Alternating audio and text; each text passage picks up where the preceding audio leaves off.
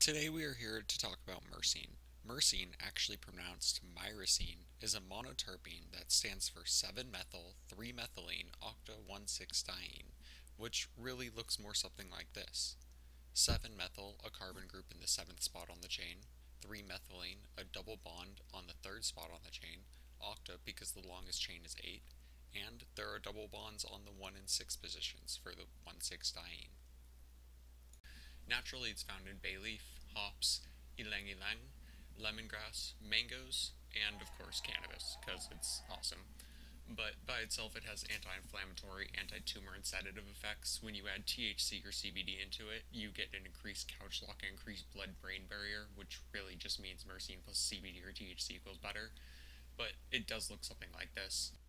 You're able to see a quick diagram that I drew up of the blood-brain barrier within the brain. You can see the THC, CBD, and terpenes traveling down the bloodstream, and then the lines on each side are going to be our blood-brain barrier. More or less, when more myrcene is added, the little blue dots, it's going to increase the absorption rate of the THC and CBD within the brain, which results in an increased psychoactive effect. In other words, it gets you higher.